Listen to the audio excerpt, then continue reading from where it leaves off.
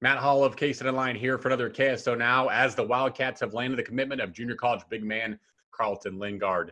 Linguard averaged over 13 points and 9 rebounds last year at junior college in Texas. This is a young player, a sophomore with 4 years to play three when he arrives at K-State next year. He needs some physical development. He's 6'11", but just 200 pounds. Rivals used to have Linguard for a long time as a 4-star rated player. Just recently, within the last couple of weeks, dropped him to a 3-star recruit because of that physical development needed and the fact he hasn't played a lot of basketball. Again, this is a young kid, 4 years to play three. He has some skill. He shot over 70% from the foul line last year, 13 points, 9 boards, like I said. Shot 26% from three, which is not a great number, but shows you as a 7-footer, he has some ability shooting the basketball.